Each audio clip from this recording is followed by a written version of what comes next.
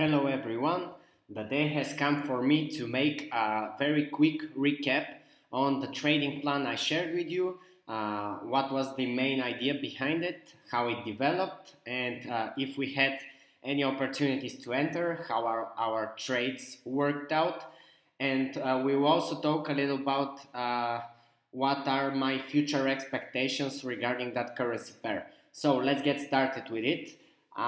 What you can see on the screen now is the plan itself posted on TradingView on the 12th of September. And first of all, I want to say a few words about the idea behind of the plan. You can see that the pair, this is the Great British Pound Australian Dollar currency pair. And as you can see, the pair was in a huge uptrend for a very, very long time. Before reaching this area here, this is a very strong weekly resistance area, and the darker red square is a daily consolidation area where previously in the past the price consolidated for a while on the daily time frame, and then a new downtrend has begun after an uptrend. So my expectations here were to see yet another bounce of those two areas and to see a nice wave down on the H4, breaking this previous top and continuing first to this daily consolidation area here, where you can see this area acted both as a resistance and as a support here. Maybe have correction from there, and then to continue further down to this weekly support area, which was our main long-term target. We had another one here. This is another weekly support. This is target 2, but this is more like a monthly target, so I wouldn't expect the pair to reach it for at least a few months. But still, the main idea was to go short on this pair in the long term. Let's see what happened so far on this plan. As you can see, right after the plan was posted, we had a wave down. Then the bulls tried to push the price back up, but did not succeed. The price reached again to this previous top, and from there so far we're having a downtrend. Even the previous bottom here is currently being broken. So this is a good indication that the plan is already set in motion.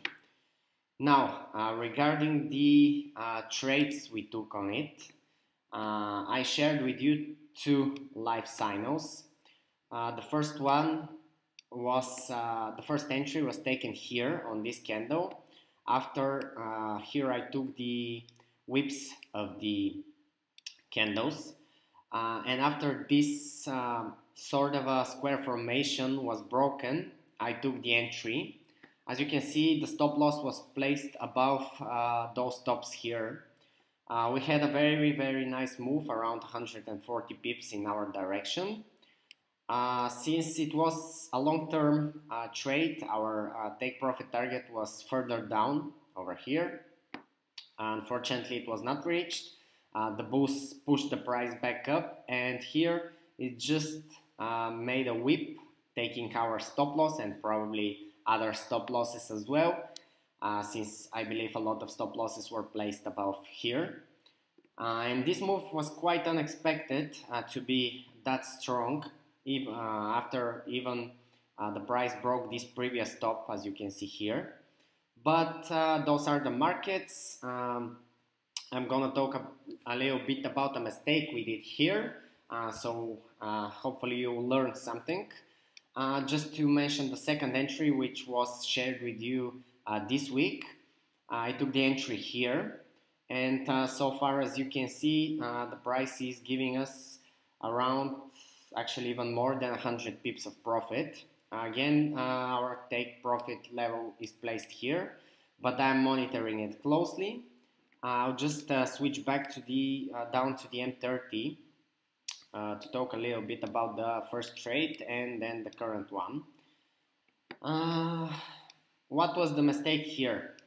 So the first thing was that we should have cut some percentage, bring some percentage of the profit home, like around at least 60 to 70%, and move our stop loss at break even. This is the how to say it, trade management. So here we had the last bottom the price made. You can see after that it was broken, moved down, and a good point to close some percentage, around 70 of the trade, was after this here was broken. This was one of the spots where we should have closed 60 to 70% and put our stop loss at break even. Or if you miss that spot, the price actually gave you one more. After we can see that another bottom is formed here, and then the price breaks it with a very strong candle, but quickly retraces above it. So another good opportunity would be here.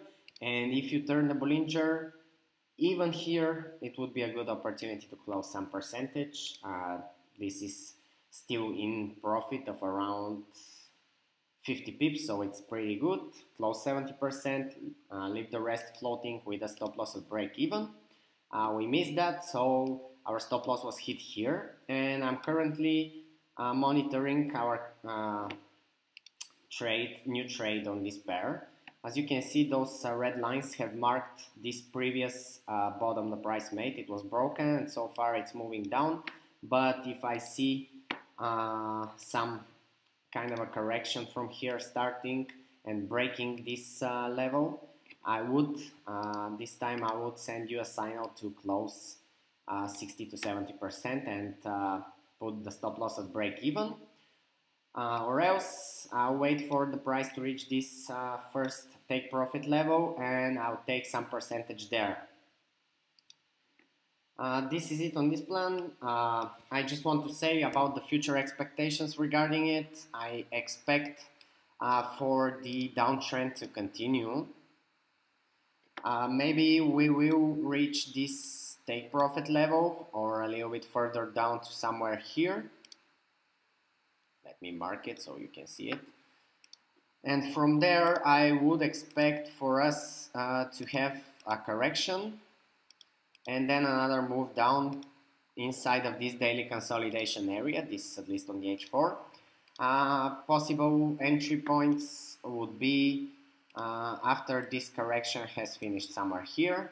I don't recommend entering here, although there is around 70 pips or 80 to this level, but anything can happen. It is too late inside of this downtrend, so better to wait for a correction and then look for a sell entry.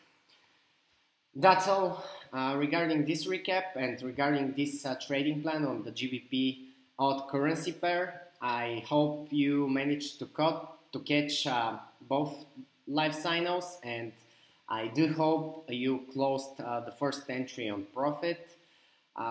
We'll continue monitoring this plan, and I also have shared with you a very good trading plan on the Euro USD yesterday, which kind of already fulfilled, at least part of it fulfilled. You could have caught some profits there.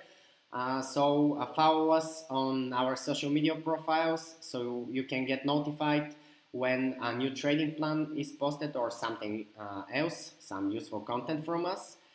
And our team wishes you a profitable week.